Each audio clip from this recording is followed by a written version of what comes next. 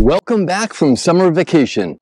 I'm Mr. Fields and I will be your history teacher this year. I'm looking forward to getting to know you, having fun, And learning more about the individuals and societies that are the mysteries and the histories of our past. We'll be learning history, but we'll also be learning key skills in reading and learning to understand the sources that we read. Doing research on topics, finding out information, drawing conclusions from the evidence, and then using that evidence to support those conclusions when we write. We're gonna write a lot too. Yeah, a lot. But we're gonna start small and we're gonna get more and more and more. But it's not just about the quantity of words. We're not trying to write a book. But what we want to do, we want to develop the skills to build an argument supported by evidence.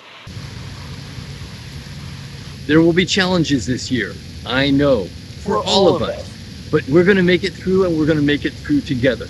You're going to identify your obstacles and look for what path you can find to get you to success. You ask questions, you reach out for help, ask your classmates, ask your teacher, reach out for help.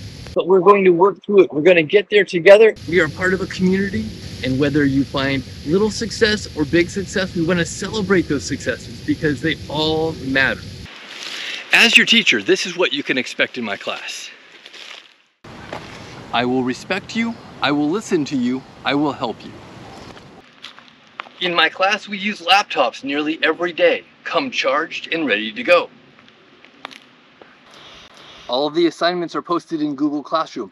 If you miss a day, you know where to find them. We're going to do a lot of writing this year. We're going to do writing on paper and on your laptop. Some of my past students will tell you that I assign a lot of assignments, and it can be true. There might be some weeks where you have 10 or more assignments within the same week, but some assignments are small, maybe 1 or 2 words, maybe just a sentence. Some assignments are big. You're going to spend several weeks working on them. Our goals here are time management, learning to have a large project, a large task, maybe even a large concept, and break it down into smaller pieces.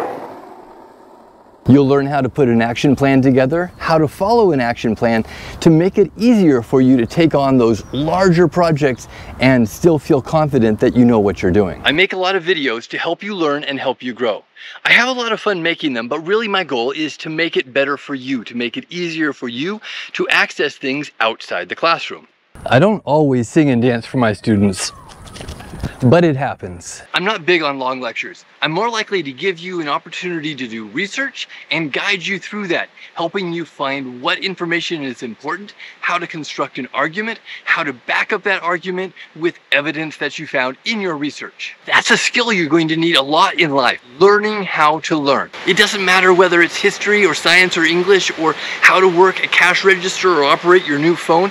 You need to learn the skills of learning. Learning how to learn is a really important skill that I want you to take away from this class. I'm not big on homework either. I'd rather you work on it in class when I'm there to help you. If you work quickly, ask questions, and use your time wisely in class, you're not going to have homework and you're going to be more successful.